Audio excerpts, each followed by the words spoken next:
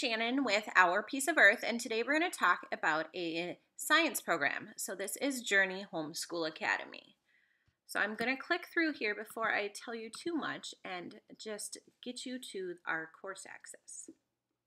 So here is where you'll be able to see the different courses that are available, and the one that is colored in is the one that we have. So we're going to be talking about Experience Astronomy Elementary. So I'm going to go ahead and click on that. So with your purchase, what you get is lifetime access to the course, and it is designed to be used for one lesson a week.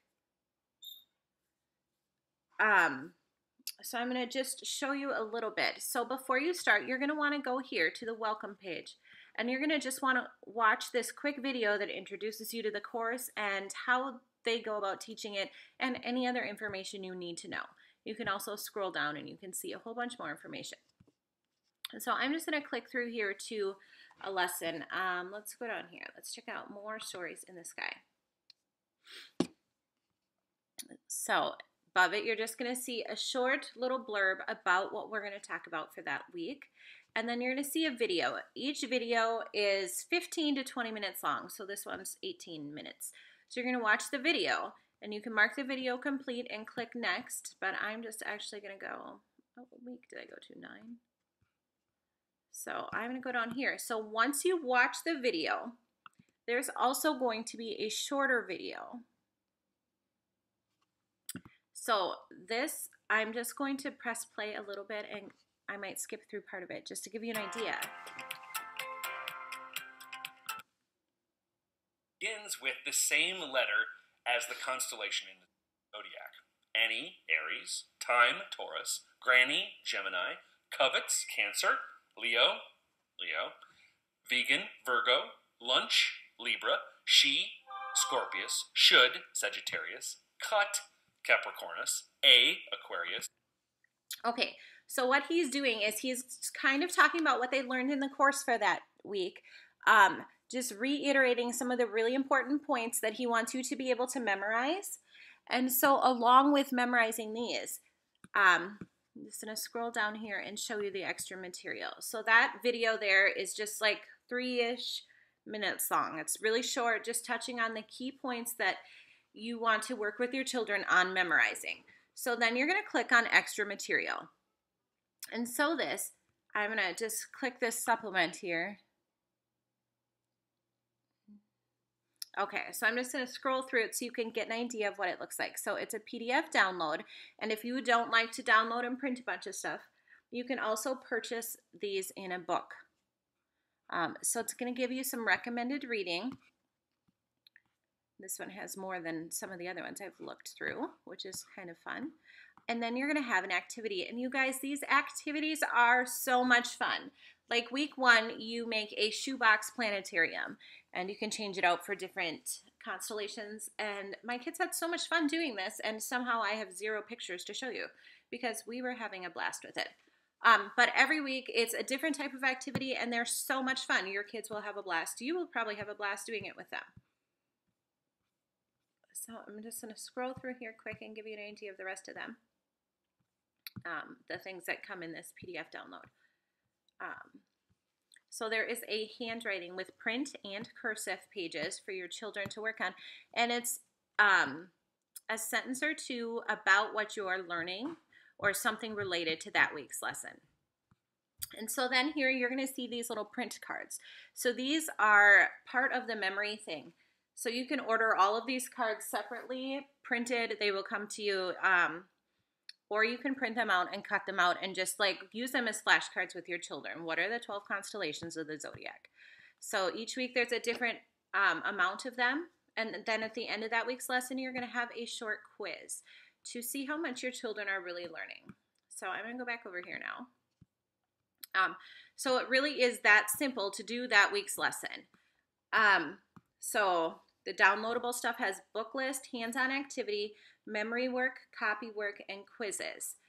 So I am going to share some pictures here in just a minute too of the stuff that we've done and just show you what it looks like. I'll print it out.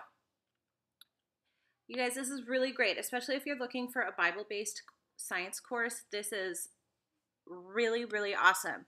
It's so little work for the parent to do. You just need to make sure you have the materials for that day's lesson.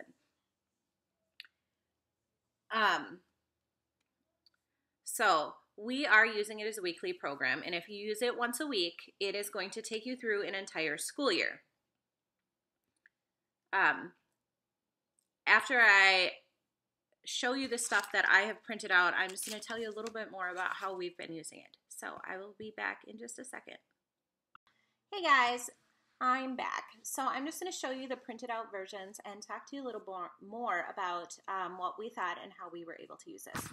So I'm just going to show you lesson 1. So this is what lesson 1 looked like. Why God Loves Astronomy. And so you can see here the recommended reading and the activity. So this activity was so much fun. So here's what the handwriting pages look like. There's a blank one. So, and then another blank one, sorry. And then here's the quiz at the end, and then I feel like I lost them. Here are the little cards for the lesson once you have printed them out. So you can just talk about them and practice going over them.